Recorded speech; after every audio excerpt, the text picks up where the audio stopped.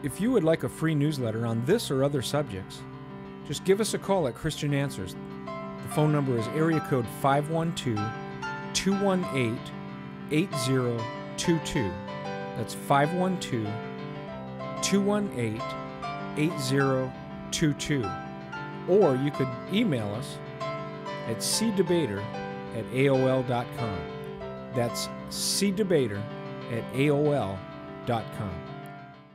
We will continue on to express in no uncertain terms the danger that this country, indeed this world, finds itself in the evangelical romance with Rome that is occurring in our day. But before I get into all of that, I want you to turn to a passage of Scripture that is a bit obscure, perhaps a passage you've not read lately. It's found in Jeremiah chapter 28. If you turn to Jeremiah chapter 28, I want to read this short chapter of Scripture with you, and then I think you'll see after reading it how it fits in with my assignment for this hour. Jeremiah chapter 8. Now it came about in the same year, in the beginning of the reign of Zedekiah, king of Judah, in the 4th year, in the 5th month, that Hananiah, the son of Azur, the prophet, who was from Gibeon, spoke to me in the house of the Lord in the presence of the priests and all the people, saying, Thus says the Lord of hosts, the God of Israel, I have broken the yoke of the king of Babylon.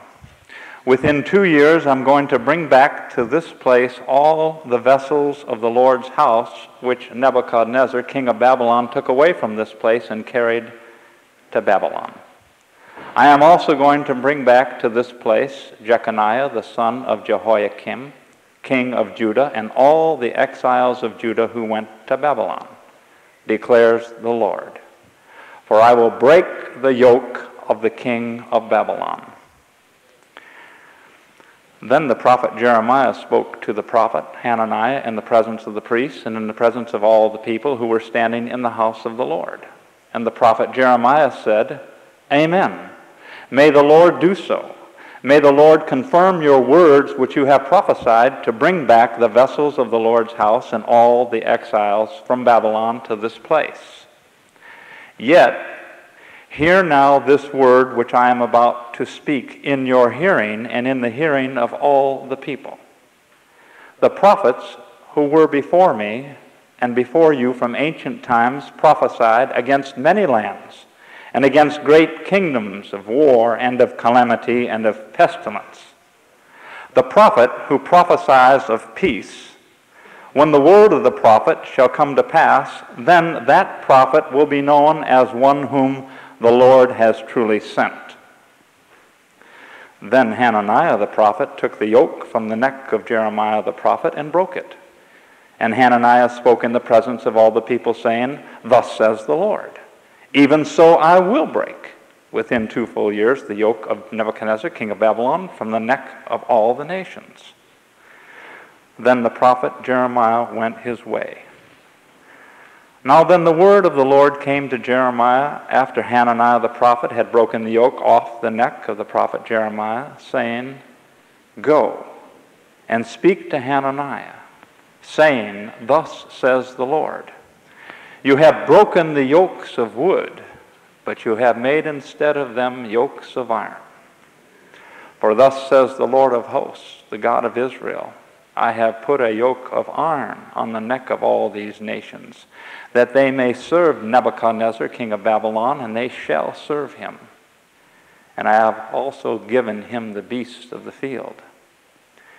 Then Jeremiah the prophet said to Hananiah the prophet, Listen now, Hananiah, the Lord has not sent you, and you have made this people trust in a lie. Therefore, thus says the Lord, Behold, I'm about to remove you from the face of the earth. This year you are going to die, because you have counseled rebellion against the Lord. So Hananiah the prophet died in the same year, in the 7th month. Most of you and the rest of the Christian world know that something dramatic happened in Augsburg, Germany on October 31st, 1517. We're reminded last night of this event. On that day, an obscure monk named Martin Luther ambled up to the north door of the castle church in Wittenberg and nailed 95 theses to the door. Now, Luther had written his theses in protest to the Roman Catholic practice of selling indulgences to the populace. At the time, Luther was not so much concerned with Rome's right to mercifully release a penitent sinner from a penance imposed by a priest. Neither was Luther concerned with the Romish practice of reducing time in purgatory through the granting of an indulgence. Luther had not come to the point in his theological education at this particular moment in time where he was chiefly concerned even with the doctrine of purgatory. Luther despised the selling of indulgences. He challenged Roman hierarchy on that basis. He did not believe that the Pope at Rome could close the gates of hell and open the door to paradise through the sale of indulgences. This is what inflamed Luther's mind and his heart. Well, we know that this spark of protest ignited what has since become known as the Great Protestant Reformation. And from this humble beginning, the entire world was soon turned on its head. But a closer look at the issue bears out why Luther's protest of the sale of indulgences had such a dramatic effect. And we need to understand the sale of indulgences was only the spark of a much deeper and more complex theological question that gnawed away at Martin Luther. The sheer idea of indulgences brings to center stage the idea of forgiveness. In reality, indulgences are the end result of a rather complex theological labyrinth, all centered around the word forgiveness. Forgiveness, in turn, is related to the question of punishment and hell and heaven. And overall, these things are related to the mission of Jesus Christ and the gospel of salvation. Now, in Roman Catholic theology, indulgences are dispensed as a way of reducing the amount of suffering one should undergo for personal sins. This signifies that in Rome there is yet a price to be paid for personal sins. Indulgences are granted either for the partial or the plenary, that is, full remission of temporal punishments due personal sins. Temporal punishments are alleged to be set by God in a place called purgatory. No one is sure how long one must endure purgatory. However, Rome is convinced that time spent in purgatory can be lessened through the granting of indulgences. Well, it's no wonder that the questioning of indulgences and the sale of indulgences by Martin Luther led to a deeper inquiry of how a man is forgiven. And this, in turn, led to a questioning of how a man is justified before God. Ultimately, Rome knew if one were to follow the logic that Luther's little protest against the misuse of indulgences would lead to a wholesale investigation of how Rome views forgiveness. And in light of this, Luther had to go. Luther had to go. Rome knew that this was the tip of the iceberg. That if you do the logic, one thing follows another, and eventually you're into this entire question of God's forgiveness and man's entry into the gates of heaven. Well, most of you know the rest of the story. The Great Protestant Reformation. in the ensuing theological chaos on the European continent, spreading across to the British Isles and ultimately the United States and so forth, and the whole world was affected. But what many Christians may not know, and this is what we need to focus on this morning, is that on October 31st, 1999, October 31st, 1999, 482 years after Luther lodged his protest, another equally dramatic event took place on the very site, choosing the very same day and location of Luther's challenge. Representatives of the Roman Catholic religion and the Lutheran World Federation signed an agreement. And this agreement was entitled A Joint Declaration on the Doctrine of Justification, which we shall call JDJ, Joint Declaration on Justification. Hailed by some enthusiasts as an end to the Roman Catholic-Protestant divide, this document has received much attention and much press worldwide, but I'm wondering out loud how many Christians are even aware that this took place and the significance of this event. Now, I brought with me a press clipping from ENI News Service, and I just want to read a portion of this to you as far as the press release on this. Augsburg, 1st November. On October 31st, 482 years to the day after Martin Luther nailed on a church door his list of 95 theses protesting against the sale of indulgences, thus setting in train the Lutheran Reformation, Lutherans and Roman Catholics have solemnly declared that mutual condemnations from the Reformation era no longer apply.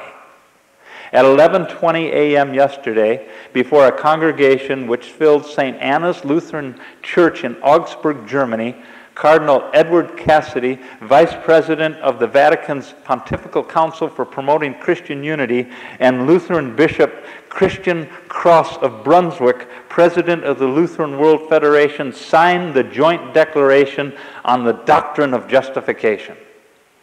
According to the document, there is now a consensus in basic truths between Lutherans and Catholics on the issue of justification, one of the most contentious issues which divided Luther and his followers from the papacy. As a result, the mutual doctrinal condemnations do not apply to the teaching of the dialogue partners as presented in the joint declaration. Minutes later, spontaneous applause broke out in the church as several representatives from several countries signed the documents, including representatives from Norway, India, Slovakia, Brazil, and the United States of America. One bishop was quoted as saying, "We are witnessing a significant day in the history of our churches. For the first time in centuries, here in Augsburg, we are again setting foot on common ground." Antagonism and frequently even enmity between our churches have been the source of conflicts, distress, suffering for many people in many countries on earth. May God give us strength for reconciliation and the courage to seek peace. Now, I'm to submit to you this morning that this document that was signed, this joint declaration on justification, has been well received throughout the world. And it has been hailed as the end to the antagonism that has existed between at least the Lutheran body of the evangelical world and the Roman Catholic religion. Now, what we wish to do this morning is interact with this declaration and analyze it in terms of its theological validity. Does this document represent a substantial change in Roman Catholic theology? Does this document represent any substantial shift in historic Lutheran theology? And does this document mean anything at all? Perhaps it is best to begin by setting forth what this document is not. In the first place, JDJ is not representative of the conservative wing of Lutheranism. The Lutheran World Federation is the liberal end of Lutheranism worldwide. In fact, there were not any representatives present in the construction of JDJ from any of the large conservative Lutheran bodies.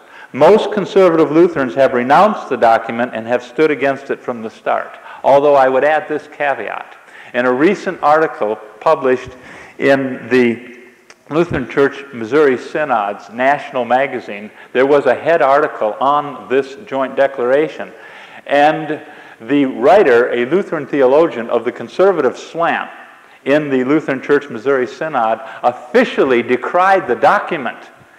And he said, we feel that this document is out of order, and we ourselves cannot sign it because we feel it does not represent our understanding of justification at all. However, and this is the danger, the article went on to say that the Lutheran Church Missouri Synod, despite our differences with the Roman Catholic Church on the issue of justification, nevertheless recognizes their right as brothers and sisters in Christ to develop a doctrine of justification that differs from ours.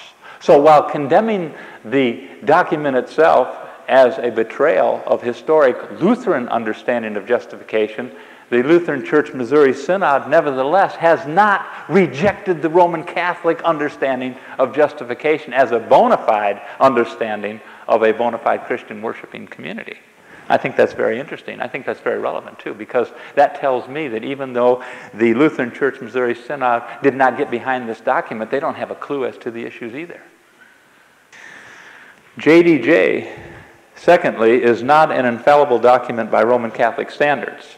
The Pope has not declared JDJ infallible. JDJ also clearly avoids addressing the numerous issues which stem from Rome's understanding of justification. The cold, hard fact of the matter is that if Rome ever embraced the Protestant Reformation model of justification, then it would cease to exist. That's the cold, hard fact. If they ever embraced the true Protestant understanding of justification, they would cease to exist. Needless to say, Rome did not disassemble itself after signing this document. They are still there. However, it remains to be seen if the Lutheran World Federation has begun to disassemble itself. And therein lies the storm clouds on the horizon. I believe that the Lutheran World Federation has begun to decompose. Soon it will be part of the Roman Catholic religion, if it's not already. What then is the purpose of JDJ? Why has it come into existence? What do the framers have in mind? Where is all this leading? Well, without impugning too many motives, it seems crystal clear to me that both the Roman Catholic community and the Lutheran World Federation understand that the way in which sinners are justified before God is of paramount importance. They are also aware that a stark difference on justification is primarily what separates Roman Catholicism from Protestantism. The question of justification is truly the hinge upon which the entire door of the Protestant Reformation swings. And it seems transparent enough in reading this document that the intention is to bring Rome and the Lutheran World Federation closer together at a deeper level. Now we should note right at the start that the question as to whether the Roman Catholic religion belongs under the umbrella of Christianity is not on the table here. That is not on the table here. The Lutheran World Federation is not concerned that Romanism is not Christianity. The Lutheran World Federation apparently has little regard for the biblical gospel, which automatically ousts Rome. It is only concerned that the two can come closer together. And realizing that justification as set forth in historic Reformation creeds is flat out contradictory to the Roman Catholic teaching, the Lutheran World Federation and Rome have hammered out this joint declaration. And this accord that they have hammered out seems to be an attempt at resolving the historical problem. We do not believe that there is a current theological crisis between modern Rome and liberal Lutheranism. We do not believe that. Modern Liberal Lutheranism has already accepted the Roman Catholic religion as a bona fide Christian worshiping community. Their issue is to somehow eliminate these pesky historical creeds and documents which they are bound to by carrying around the name Lutheran on their name tags. And they want to get rid of them. And the way to get rid of them is to forge ahead and create a new one. Apparently, it has never dawned upon the Lutheran Federation that Rome's view of justification and the subsequent theological fallout from it precludes Rome from being considered a part of Christianity. It has never dawned on them that Rome's view of justification precludes them from the Christian community. But like the ECT statement in 1994, this declaration assumes that Rome is in, and this tragic presupposition lays bare the theological integrity of liberal Lutheranism and fits in well with the modern lust for an ecumenism void of any gospel truth. And that's the world we live in. There is a lust for ecumenism void of any gospel truth. Now, we have pointed out over and over and over again the danger of these kinds of declarations. And as Christians, I don't think we can for a minute lose our focus. The contents of the declaration, of this declaration or any other declaration, needs to be examined, but not at the expense of letting stand the assumption behind the context. And what I mean by that, we'll take this declaration, if this were the declaration itself, we need to examine this and we need to look at it and see whether or not it holds any theological credibility. But by the same token, we have to also understand an examination of the presuppositions going into such a document need to be examined as well. And JDJ is another joint statement which assumes that Roman Catholicism is Christian. It falls in line with all the other recent declarations, the ECT, the gift of salvation, and others, which view Rome's understanding of justification as merely a peculiar view of justification that needs some Protestant tweaking for it to be refined enough to be accepted by other so-called Christian brethren. Before reading one word of JDJ, we need to understand and lament the fact that the Lutheran World Federation has forsaken the gospel for the sake of Rome. That's presupposition. Furthermore, we lament the confusion which will inevitably come from this effort to harmonize the sweet voices of the Protestant Reformation with the cacophony of Romanism. And with this in mind, we need to examine the document. If I could just digress for a minute. When ECT came out, I think spring of '94, there was a great outcry from conservative evangelical Christians. But the presupposition of the framers of ECT has never been repented of. And that presupposition is that Roman Catholicism is, in fact, a bona fide Christian community, worshiping the same God, believing in the same Jesus Christ, and having an alternative view of how one gets to heaven that is nevertheless acceptable to God. That's the presupposition. And with that presupposition, these men are running around writing these kinds of documents, and they're turning them loose as fast as they can get them out onto the world. And the world, of course, embraces them. And later on in the day, we're going to talk about what the evangelical world is doing in embracing these kinds of documents, and in fact, writing these kinds of documents. Now then, let's go right directly to the document itself. The document states its purpose right up front, and I'll quote from the beginning portion of JDJ. And I quote, "The present joint declaration has this intention, namely to show that on the basis of their dialogue, the subscribing Lutheran churches and the Roman Catholic Church are now able to articulate a common understanding of our justification by God's grace through faith in Christ." It does not cover all that either church teaches about justification.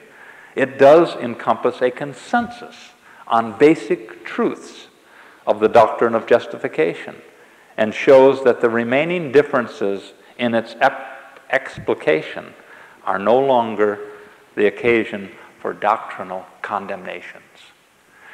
Now, I'm going to unpack that for you step by step. They have said a whopping mouthful there, and we need to unpack it. We need to see what it says. The key words here are as follows. 1, common understanding. The second section, key words are consensus on basic truths. Evidently, to the framers of this document, common understanding and basic truth are regulated to the fact that justification is somehow by God's grace through faith. Now, you need to understand this. You'll never understand what's going on in our nation today unless you understand the terminology that's being used. And I know it's a bit tedious, but you have to pay attention to this. The document says that they can agree on justification because both parties agree that somehow justification is by God's grace through faith. In the mind of the framers, so strong is this core that the remaining differences in explication of what it means, God's grace through faith, are no longer worthy of consideration. As long as you can say we are saved by God's grace through faith, that's it. How you explain it is your own business. What you take back to your home church is your own business. Essentially, if you can walk, chew gum, and say God's grace through faith, you're in. And Rome can do that. Believe in justification by God's grace through faith, and every explication of what this means is above reproach. Every explication of what this means is above reproach. You can explain it any way you want to as long as you believe this. That's the way it's going. Well, the problem here is glaring. It will never do to say we are justified by grace through faith. We must understand and set forth clearly how we are justified by grace. We must also define the word grace and give a crystalline picture of faith as it unfolds in the Bible. Furthermore, what is missing from this formula is the word alone. It is not simply that we are justified by God's grace through faith. This is a favorite statement of Rome. The Reformation was fought over the word alone. The formula for the Reformation was sola fide, faith alone. That statement is not made, not surprisingly, in JDJ. If JDJ had been constructed on the foundation of biblical exegesis, it would not have been signed by anyone. Neither side could have signed it. The reason is that Rome does not believe in sola fide, and the Lutheran World Federation apparently cannot grasp either the meaning or the significance of sola fide either. So if this document had been constructed on proper biblical exegesis, neither party would have signed it. But there is more to JDJ which must be considered. Like most documents of this sort, JDJ is filled with ambiguous terminology and phraseology. It seems that the crafters have bent over backwards to keep language elusive. No doubt this was done in a desperate attempt on both sides, and such projects, incidentally, are doomed from the start. Most conservative Roman Catholics now scoff at JDJ because they know exactly what Rome teaches concerning justification. They realize that all the word-mongering and word-smithing in the world cannot bring radically opposite understandings together as one. So, there is enough in this document to feed the Roman concept of initial and ongoing justification based upon condign merit, and there is just enough said about Christ and our righteousness to enable a historic Lutheran to read JDJ in his way. But at the end of the day, both parties walk away with their own spin on what this document really means. At the end of the day, Rome walks away and says, well, we've got our document and we know what it means. And the poor Lutheran World Federation walks away and says, we've got our document, we know what it means. And the two are using absolutely the same language with absolutely different meanings that are totally contrary to one another, and they're calling it a consensus. The real danger, I think, is all too apparent. With both sides walking away with a different twist on what is involved in the justification of the ungodly, what is lost in the shuffle? The gospel itself is lost in the shuffle. To compound this indignity, both parties have the gall to affirm one another's views. It comes as no surprise that spin language is at work here. We are now fed the spin. We are asked to visualize the Lutheran tradition and the Roman Catholic tradition as the two sides of the same coin. We're asked to swallow the language of equivocation and moderation. We hear things like this: the Lutherans retain this, or they view that, or they hold to this, or they hold to that. Likewise, Rome is said to have its tradition, or its distinctive understanding of this or that. Rome is said to have an idiosyncratic way of viewing this or that. What this amounts to at the end of the day is absolute sheer obfuscation. It is a total distortion and muddle of the gospel of Jesus Christ. And this document is rich with it. At different points, JDJ presents justification void of definition. Generalizations abound so as to allow disparate explications to flourish. In this cloud of confusion, it is no wonder that both sides have managed to convince themselves that each one's radically diametrical historical understanding of justification can be claimed from the document. How odd. How odd. Let me give you an illustration of what JDJ says about the justified. I'll read this sentence twice so you can follow it carefully. Quote, "The justified live by faith that comes from the word of Christ and is active through love, the fruit of the Spirit. But since the justified are assailed from within and without by powers and desires and fall into sin, they must constantly hear God's promises anew, confess their sins, and participate in Christ's body and blood, and be exhorted to live righteously in accord with the will of God." Let me read that just one more time.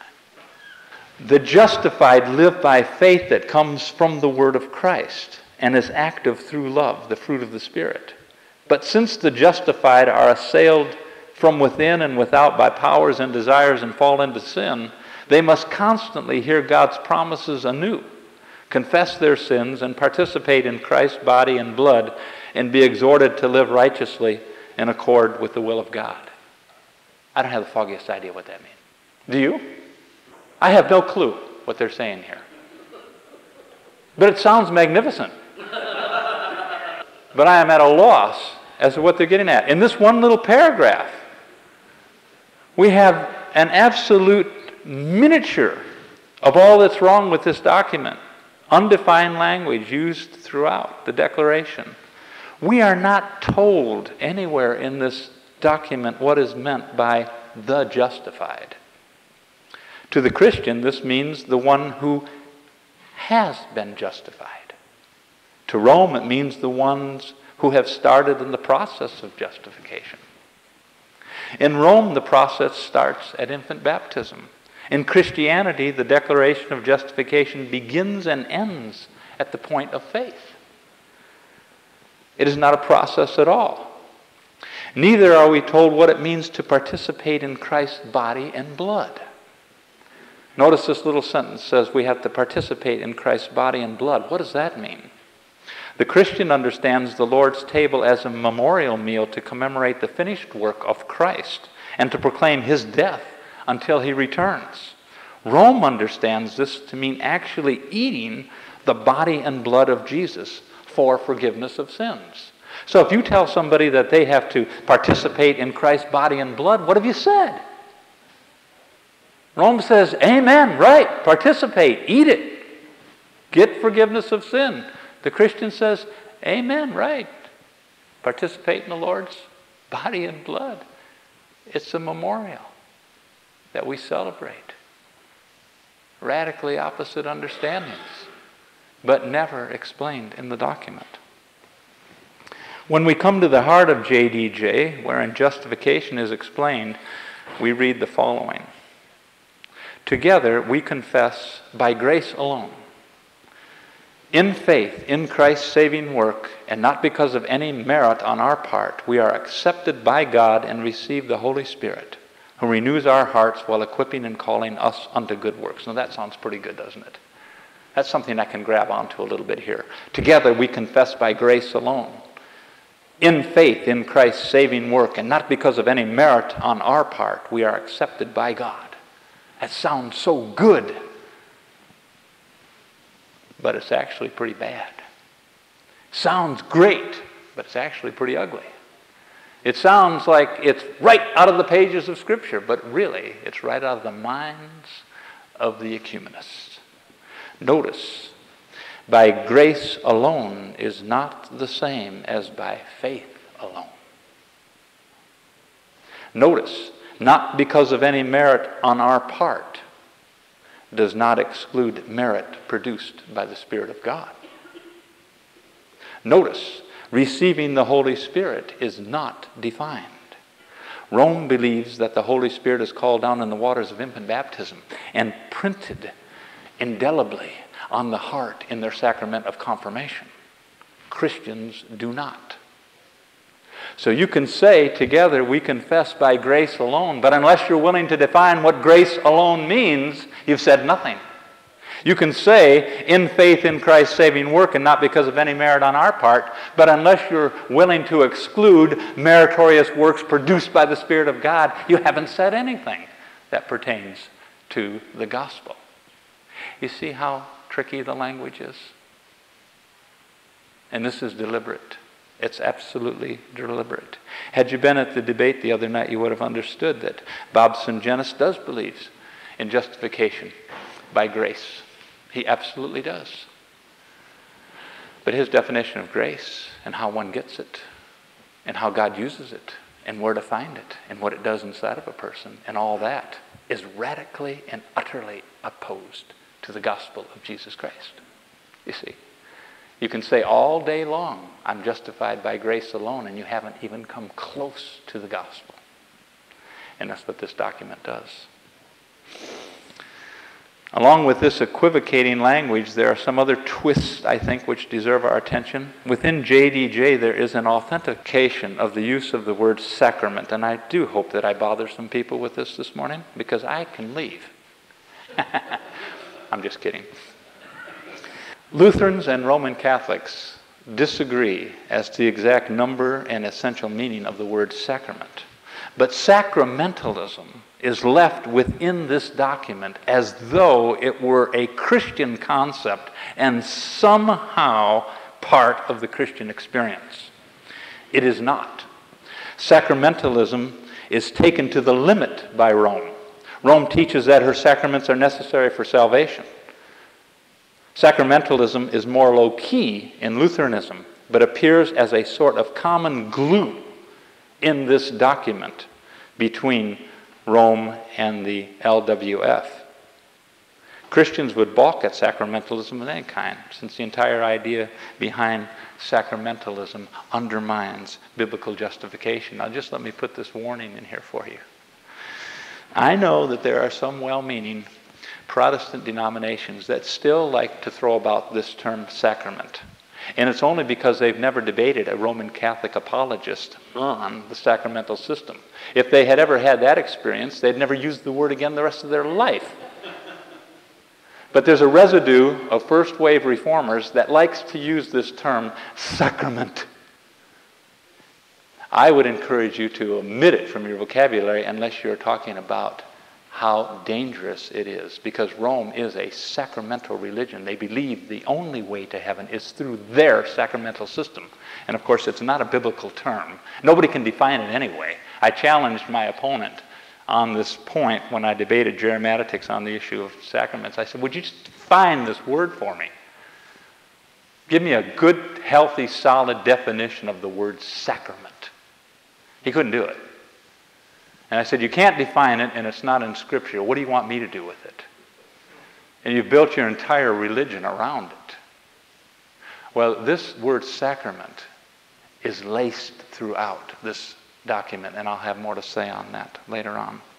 Also inherent within JDJ, with full approval, is the Roman Catholic Lutheran doctrine of baptismal regeneration. I'm going to read very carefully here as the Lutherans commit theological suicide. Listen to this. We confess together that sinners are justified by faith in the saving action of God in Christ, by the action of the Holy Spirit in baptism. They are granted the gift of salvation, which lays the basis for the whole Christian life. They just gave away the store. It's over. Turn the lights out. The party is over. They have just said that salvation is granted by God in the waters of baptism. That's what they have said. The document goes on to say, and I quote, despite sin, the Christian is no longer separated from God, because in the daily return to baptism, the person who has been born anew by baptism and the Holy Spirit has his sin forgiven. That's baptismal regeneration. Rome believes in that. I never really thought Lutherans did. When you talk to them, it doesn't seem like they do. It seems like they do the tap dance, song and dance routine around the issue of baptism. But these folks do. It goes on to say, justification is the forgiveness of sins, liberation from the dominating power of sin and death and from the curse of the law. It is acceptance into communion with God already now, but then fully in God's coming kingdom. That's right, that's good. But now we hear this. It unites with Christ and with his death and resurrection. It occurs in the reception of the Holy Spirit in baptism and incorporation into the one body. If you were to line me up against the wall and say, Zins, I'm going to shoot you right in the head unless you are totally honest with me, and I know because I've got you hooked up to my machine that tells me if you're totally honest. I know if you're going to lie to me or not. And I want you to tell me the one issue that has done more to confound the gospel of Jesus Christ and to obliterate it and to destroy it and to confuse it. What one issue would you say? My answer would be quick and short. Baptism. Baptism. More blood has been shed over baptism than any other issue in the history of the church. Baptism. We have Roman Catholic baptismal regeneration at the front end with their practice of paedo-baptism, and then you have the entire Church of Christ, a large denomination in the southern tier of the United States, with their baptismal regeneration at the other end. Baptism doth now save you. You cannot be saved unless you are baptized. And between these two heretics hangs the Lord of glory. But baptism is a huge issue. I don't know why people don't talk about baptism more. It's a huge issue. I brought with me a book because I wanted to know. This is the Creeds of Christendom. Philip Schaff, most of you are familiar with this. And in it, Philip Schaff has done us a great service by compiling the early creeds. And this is startling. It hurts to read it. This is the Augsburg Confession.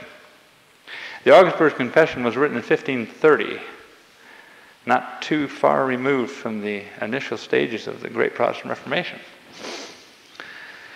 And this is a confession of the Lutheran churches. those who had gotten behind Luther. When it comes to baptism, this is what it says. Of baptism, the churches teach that it is necessary to salvation, and that by baptism the grace of God is offered, and that children are to be baptized, who by baptism, being offered to God, are received into God's favor. Simple, straightforward. They believed in a baptismal formula that somehow brought people into a relationship with God. It's still with us today. In Rome, it's capital. It's the first sacrament. In fact, you take away baptism from Rome, the entire religion begins to crumble and fall. They have to have baptismal regeneration.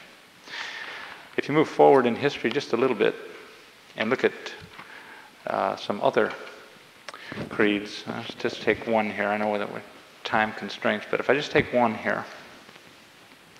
This is the Heidelberg Catechism, question 74. Are infants also to be baptized? Answer, yes. For since they, as well as their parents, belong to the covenant and people of God, and both redemption from sin and the Holy Ghost, who works faith, are through the blood of Christ promised to them no less than to their parents, they are also by baptism, as a sign of the covenant, to be ingrafted into the Christian church and distinguished from the children of unbelievers. That's straightforward too, isn't it? That baptism somehow performs a miraculous effect in the lives of infants when they're brought to the baptismal font. Well, this document is laced with baptismal, sacramental language. And historically, the Lutherans never really broke away from that particular heresy of the Romanist religion. And we have the residue of it yet today. Baptism doesn't save anybody. Baptism doesn't put people into a covenant relationship with God. Baptism doesn't regenerate the soul. It doesn't start the process of justification at all. But yet here it is. And historically we see it in the early creeds of Lutheranism. Rome makes no bones about it. For them, justification, forgiveness of sin, regeneration, salvation begin at the moment of baptism. It seems to me that conservative Lutherans want it both ways. They seem to hold to a justification by faith alone and the finished work of Christ alone, but fall apart when it comes to the meaning of baptism and the proper recipients of baptism.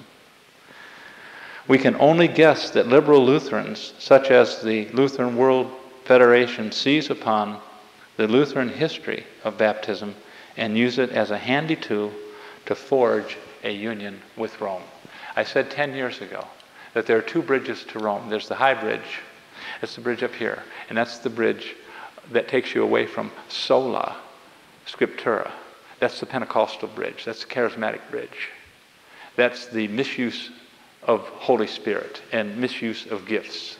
That's the high bridge that are bringing people across to Rome and Rome across to them. But then there's a low bridge that nobody wants to seem to talk about. And that's the acceptance of one another's baptisms. And already throughout England, throughout Scotland, Ireland, some other countries, here in the United States, baptisms are being exchanged. If you're baptized as a Roman Catholic, that's good enough. And Lutherans, not just Lutherans, but listen to me now, Presbyterians, Episcopalians, Anglicans, Methodists are exchanging baptisms with the Roman Catholic religion. There is a low road of baptism going on here that people are crossing. And it's in this document, and it needs to be addressed. A proper understanding of biblical baptism has to be readdressed in the heart of evangelicalism. And nobody can be spared from this. Nobody can be. Nobody can be. We need clear thinking and clear exposition on this critical issue of baptism. And it's laced throughout this document. Finally, and in conclusion, I think we see yet another twist with JDJ. Some Christian scholars have identified a good deal of hypocrisy within the Roman Catholic signers of this statement. The hypocrisy can be seen from one of two sections of JDJ which are unambiguously opposed to the Council of Trent. In other words, some people have examined this document and said that Rome has given away her store as well, because the statements embedded within this document, seem to fly in the face of what's clearly believed by Rome itself. Now, I think that we have to be careful here. Rome is very good at wordsmithing and word-mongering and making words come out the exact way that they want words to come out, and concepts to come out the exact way they want concepts to come out. So I don't think that there's a danger here of Rome falling apart internally because they've been inconsistent in signing this document. They will make the document what they want it to say. But yet, I think there is a glaring inconsistency here which can be used insofar as Rome is concerned. The document makes one statement that I could find that I think is flat out contradictory to the Roman Catholic religion. And that statement is this, and I quote, "Whatever in the justified precedes or follows the free gift of faith is neither the basis of justification nor merits it." Okay? Let me read that again. Whatever in the justified precedes or follows the free gift of faith is neither the basis of justification nor merits it. That's a strong statement. I could have written that. But yet, I think it's contrary to Rome. I think it's contrary to the Council of Trent. Trent says these words, "To those who work well unto the end and trust in God, eternal life is to be offered both as a grace mercifully promised to the sons of God and through Christ Jesus, and also as a reward promised by God himself to be faithfully given to their good works and merits." Their good works and merits. Their good works and merits. Their good works and merits. But this document says, "But whatever in the justified precedes or follows the free gift of faith is neither the basis of justification nor merits it." That's a flat-out contradiction. You can't have meritorious justification and non-meritorious justification existing side by side. How is Rome going to get out of this? They're going to get out of it the same way Bob Singenis got out of it the other night, with his insistence that the meritorious works for justification that are a part of Rome's acquittal process are only those works produced by the Spirit of God. Therefore, they are not human works. And that's what they'll do to this document as well. See, Rome believes in meritorious justification, but those meritorious works are produced by the Spirit of God. Hence, they are not human works. And that's how they'll get out of it. It's wordsmithing. So, what is the meaning of all of this? What does it amount to? Well, I think in the final analysis it amounts to nothing. If you're a Christian and you understand Christian theology, it won't amount to much to you. It is hardly earth-shattering when liberal denominations get together with non-Christian religions and forge documents built upon indefinite language in hopes of seducing one another. That's hardly earth-shattering. The real danger comes from the world opinion, and that's where you need to pay attention. The authentic Christian, the one who objects to both the Lutheran World Federation and the Roman Catholic religion, will be painted into the corner as an oddball. Genuine Christianity is being escorted off stage in our lifetime. The more mergers between worldwide religions and Rome, the smaller the Christian voice becomes by comparison. We are witnessing in our day and age an unprecedented ecumenical movement which threatens the very existence of Christianity. It will not be long before we are swept off stage into a corner, and soon we'll have to be drilling holes to find a way out of the corner and go underground. Because not only will you have to stand up against Roman Catholic religion, you're going to have to stand up against all the major denominations on the evangelical side as well. And they will forge a union not only with Romanism, but also with the rest of the world's religions. And that's not going to be pretty for true Christians. So, what to do? Well, we trust this too is from the hand of God, who providentially rules all things. And perhaps it is time for the Lord to raise up some more obscure men with hammers and parchments in their hands. Perhaps the Lord will raise up some to amble up to castle doors and affix messages which can yet change the world. I hope you do your share. Check out our websites. BibleQuery.org. This site answers 7,700 Bible questions. HistoryCart.com. This site reveals early church history and doctrine, proving Roman Catholicism is not historically or doctrinally viable. MuslimHope.com. This site is a classic refutation of Islam, a counterfeit religion created by Muhammad. Free newsletters are also available.